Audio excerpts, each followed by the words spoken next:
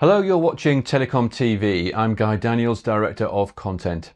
Now, despite the prevalence of gigabit broadband, CSPs remain challenged by today's in-home Wi-Fi solutions, which are often affected by complex installation processes, limited interoperability and inconsistent coverage, all of which can lead to frustrated customers.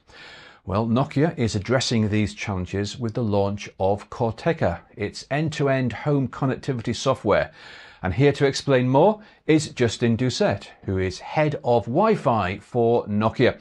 Good to see you again, Justin. Now, with multi-gigabit broadband services now commonly available, what do you see as the remaining challenges for a broadband service to be successful?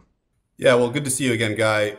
Certainly the new battleground is in the home. So it's quite common for operators to be bringing multi-gigabit services to the home, whether it's through their fiber deployments or their 5G fixed wireless access deployments.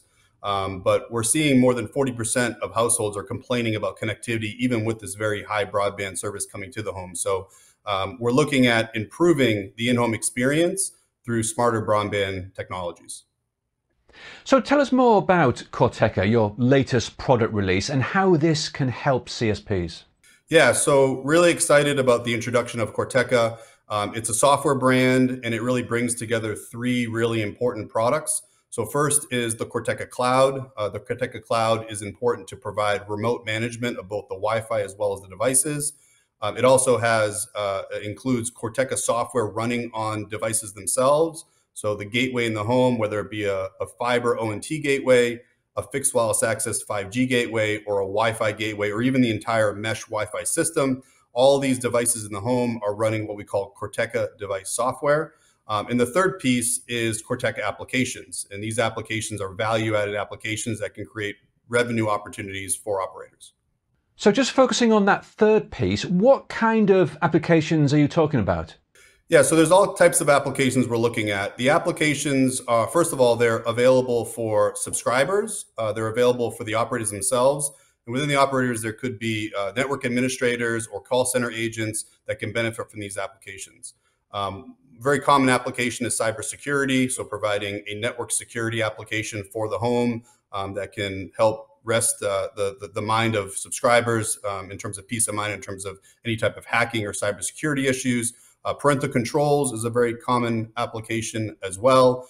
We're also providing applications for care center agents that can help troubleshoot and improve the in-home Wi-Fi experience. So we have a packet capture application that allows them to actually monitor the traffic coming in the home to determine what those issues are. There's also network administrator applications as well. So it's really a whole suite of different types of applications for the operators as well as for the subscribers themselves. So an extensive set of applications there, but what about the opportunities for a CSP to reduce their operational expenses? Well, I mean, the first thing is the operator needs to have some sort of cloud enablement. So whether that be a cloud for device management or a cloud for Wi-Fi optimization, what we're seeing is when subscribers or in-home end users have issues with their Wi-Fi, they're often calling their service provider, and the service provider needs to have some sort of tool to manage that experience. And it starts with the cloud. Another great tool available to the service provider to reduce operational expenses is a mobile app that allows the end user or the subscriber to install their Wi-Fi when they first receive it, but also to do their own self-management and troubleshooting of their Wi-Fi in case any issues do occur.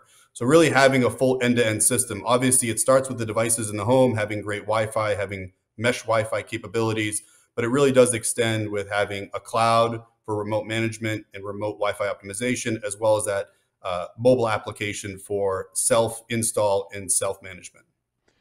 Well, we must leave it there for now. Justin, good talking with you again, and thanks so much for joining us on the program. Yeah, thank you, Guy.